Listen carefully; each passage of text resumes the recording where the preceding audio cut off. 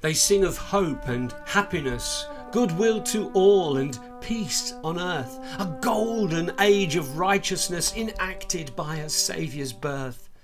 They talk of shepherds on the fringe, unwashed, unwanted, ostracised, who made the righteous flinch and cringe, yet gazed into Messiah's eyes.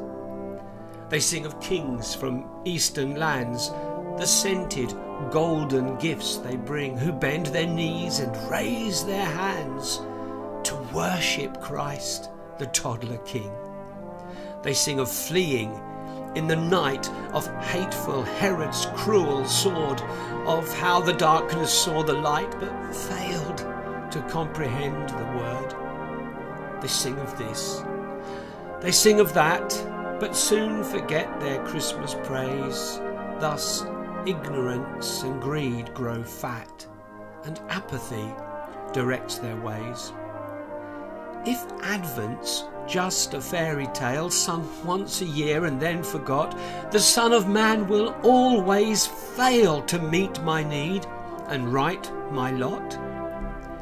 It's faith, and faith alone, that sees the evidence that isn't there. It's faith, and faith upon its knees, that often through unanswered prayer in weakness sees God's love and grace wrapped up in such a tiny mite, reflected in a baby's face.